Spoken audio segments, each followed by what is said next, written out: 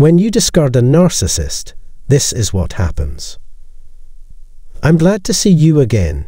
It's been a while. Everyone, have a wonderful day. My advice is simple. Get rid of a narcissist as soon as possible. This is why today's video is all about it. Please note that I'm not just talking about romantic relationships with a narcissist, but also with narcissistic family members and friends. But this particular discard wasn't something the narcissist had in mind or planned. There's no denying it. Therefore, my research objective is to investigate what happens in the minds of narcissists who have been rejected. Even when their relationships come to an end, narcissistic persons feel entitled to the outcome. They want to be in charge of every aspect of your life. They believe they are the only ones with the power to shape the future of their relationship. The narcissist should be in power as long as it's in their best interest. If you abandon or expel the narcissist from your life, they will take offense. Those who have been excommunicated are almost certain to suffer a narcissistic injury, since their false sense of self is attacked by their removal. Narcissists, on the other hand, have the perfect opportunity to present themselves as the victim when you break up with them. However, in reality, they're the ones who abandon their victim. Despite their apparent displays of anguish and tenderness, they are secretly plotting your demise. How you get rid of the narcissist matters a lot when it comes to how much damage you may inflict on them. Even if you dump the narcissist in a public or private way, the narcissist will still be surprised by your decision.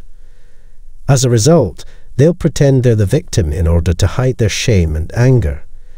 Narcissists can detach and blame you since no excuse is ever acceptable when you dump a narcissist. In no way were they to blame for their dismissal because of anything they did or said. If you point out any issues, they'll either downplay, ignore, or pretend to have no recollection of them. According to the narcissist, they were in charge. If you merely follow, they appear to be happy. All of this was done with the express purpose of assisting them rather than helping you in any way. They genuinely cared about you in a way that no one else ever could. They can't imagine what their lives would be like if you weren't there. In order to fool you into thinking that you and the narcissist are in a reciprocal relationship, they would say things like that. As a result, they'll keep spreading the word that you're self-centered and unappreciative. It's possible that their reaction to a discard will differ depending on whether or not you were an important supply source for the narcissist.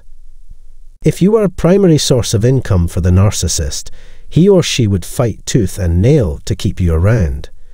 Using their flying monkeys, they'll try to persuade you to change your mind. Their eyes will be filled with tears. To get your attention, they'll make suicidal threats and engage in self-destructive conduct. At any given moment, they'll try to swoop down on you and take your life. And it's because a narcissist can hit rock bottom because of a primary source's discard. In the event that they lose an essential source of supply, narcissists sink into the depths of despair. In order to restore their primary source of sustenance, the narcissist will only do so when they have hit rock bottom.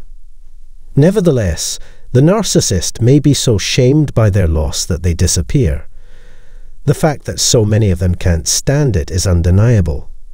The narcissist will, however, constantly smear and degrade you if you're their secondary supply or even negative supply. Meanwhile, they're putting together an all-flying monkey pity party. It's also possible for them to pretend that you aren't a substantial source of supply, which would prompt them to go to another source of provision and pretend that they are fine without you. However, they pretend to be unconcerned due to their belief in more trustworthy sources of supplies and the ability to recapture you when the moment is right, making them look to be unconcerned. When it all comes down to it, the amount of narcissistic supply someone provides is what really matters here. A small sample of narcissists' reactions to being discarded is provided in this video. Furthermore, the narcissist's response to your departure depends on your relationship with them. Who are you? What are you doing here? This is what narcissists always think. In addition, retaliation is always on the mind of the narcissist because they are unable to forgive or forget. Narcissists will never forget what you did for them once you've broken up with them. Because of their desperate want for narcissistic supply, they may appear to move quickly under certain conditions. They haven't forgotten about you or given up on your relationship with them, as some might assume from this.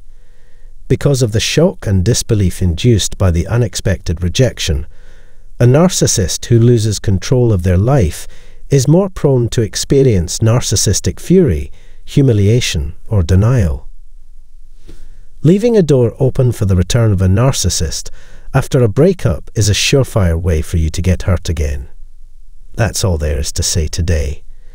Anyone who has dealt with a narcissist before is encouraged to share their experience in the comment section below. Please give it a thumbs up and spread the word if you liked it. It's been a pleasure having you here today. Thank you very much.